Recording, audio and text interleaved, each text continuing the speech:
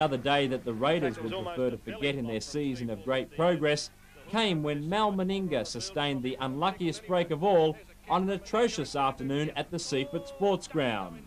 The fracture was to keep him out for 4 months, and the arm was broken again the following season. Now Meninga's got him, and Meninga has hit the...